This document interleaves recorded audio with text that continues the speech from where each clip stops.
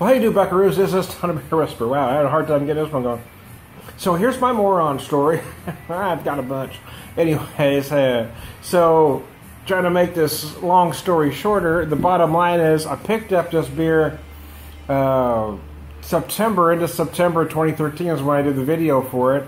But I had an extra bottle. Actually, I had 2 extra bottles. I had to move some stuff around about a month or so after we got home from that vacation, and I had no recollection of what I did with my stuff. So, and I just now, after 4 years almost, found the box of about 7 beers that I hid. So we're going to find out together if I killed this beer. God almighty. So New Albany is a state of mind, but whose? Back in 2013, as the city celebrated its 200th birthday with the usual backward-looking festivities, NABC elected to focus on the Tricentennial year of 2113, knowing that future New Albanians will echo the refrain heard across 3 centuries of civic history. What on earth were they drinking? 75 IBUs, uses U.S. Goldings, a whole lot of different malts and U.S. Goldings hops. So anyways, again, it's been 4 years since I tried it, so my recollection is going to be thin. But I'm hoping I just didn't kill it. The aromas are nice. 4 years, man. The aromas are nice. It's very malty. It probably turned into a malt bomb, but as long as it didn't go sour on me, I'm okay. As long as it's still drinkable, man.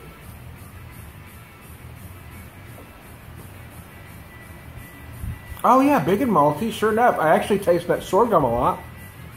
I don't remember exactly. It probably tastes a little bit different than when I had it 4 years ago. By golly, it ought to.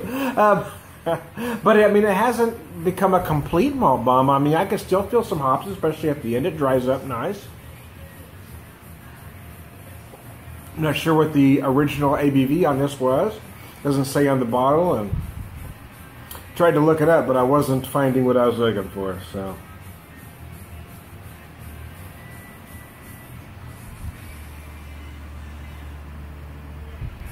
Very nice. U.S. Goldings are the only hops in this.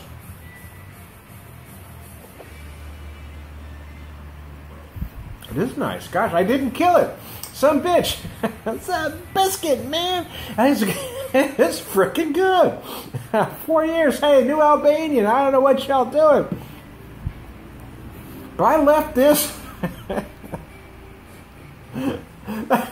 I put this away and didn't find it for 4 years and just tried it, and it ain't damn bad. I will tell you that. Wow. No, I mean, it doesn't taste, I mean, it didn't sour. There's no off notes. I mean, it may be a little more malt forward than it once was. But the hops aren't dead either. I mean, I can still feel it at the end. I really feel that sorghum, to be honest with you. Biscuits. I've got a few others. There was a box of a few things I'd put away.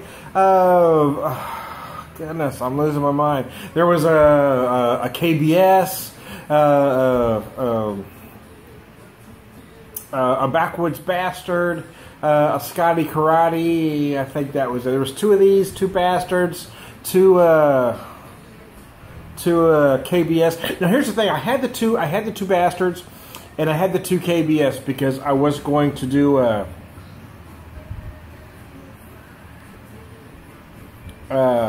vertical with them. So, having said that, that reminds me, or that tells me it was actually 2014 when I lost. It's like it was about a month afterwards. No, it was probably a few months, probably about 3 or 4 months in. Yeah, it was 2014. I had all this stuff together, and anyways, because I was going. That's why I had the 2 of those. I only had the 1 Scotty Karate left from the visit there, because I drank the others, but I was saving one, letting it age a little bit. Though I didn't plan on letting it age, 4 years, but nevertheless, here it is.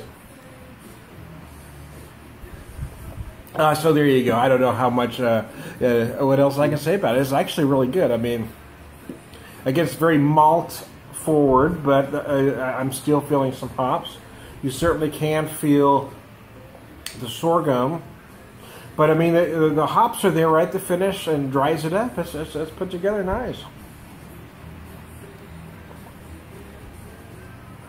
So if you have one of these at home, I suggest aging it for 4 years. It's pretty damn tasty anyways. I'm trying to beer whisper. I'm going to sit back and finish the rest of this. Wow.